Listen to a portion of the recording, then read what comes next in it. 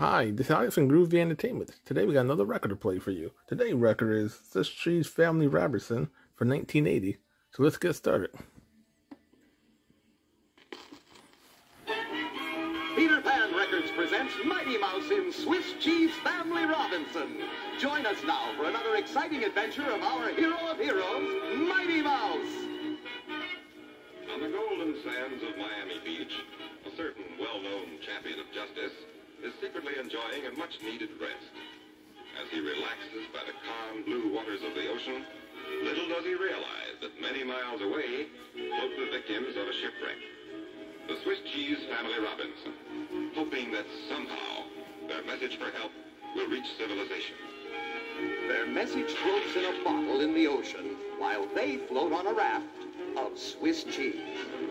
There were days when their frail raft was tossed about by angry waves. Other days when the scorching sun would beat down unmercifully upon them. They started to eat the Swiss cheese beneath them. And now, as their hunger grows greater, their raft grows smaller. And smaller. And smaller. The fish nibble away at the cheese raft. A swordfish cuts a slice for lunch. The raft grows smaller still, till it's a crumb. Will the little family perish? Perish the thought, for a friendly turtle swims quickly to their side and pulls their raft to safety on the shore of a wild little island.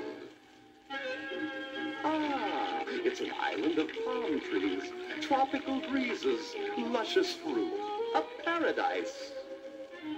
At last we're safe, they cried. But are they?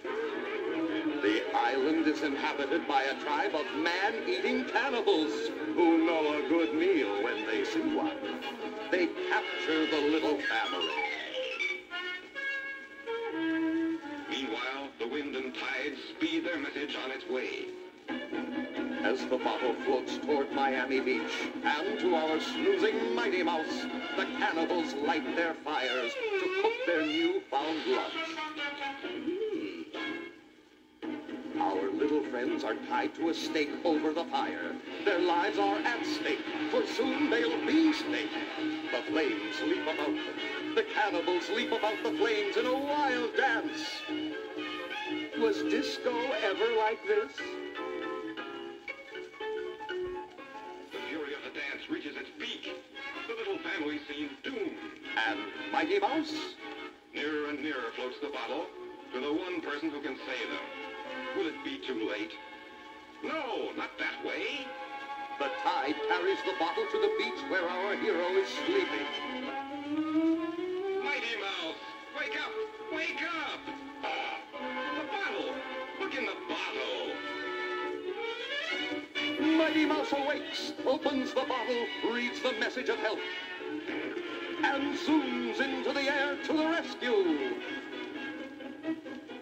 Meanwhile, the little family is in dire peril as the flames leap higher and higher about them. The cannibals gather for lunch. Mighty Mouse reaches the island. The cannibal chief sees him. Look, he cries, in the air. Is it a bird? Is it a plane? Is it tomorrow's supper? Shoot it down, he cries. The cannibals hurl their sharp spears into the air at Mighty Mouse, but they bounce off his mighty little chest. The cannibals seize the flaming wood from the fire and try to burn our hero. But cool cat that he is, a cool mouse that he is, he beats out the flames with his bare hands. The chief calls for reinforcements. Suddenly, 100 cannibals swoop down from the trees on top of Mighty Mouse. The battle is on. Can Mighty Mouse survive, so outnumbered? Can Mighty Mouse win? Does a zebra have stripes? Yes! One by one, the cannibals fall under the blows of Mighty Mouse. He wins! The Swiss Cheese Family Robinson is saved just as the TV cameras arrive. So the Swiss Cheese Family Robinson became famous. What was once a wild and uncivilized island is now a popular summer resort. Thanks to Mighty Mouse.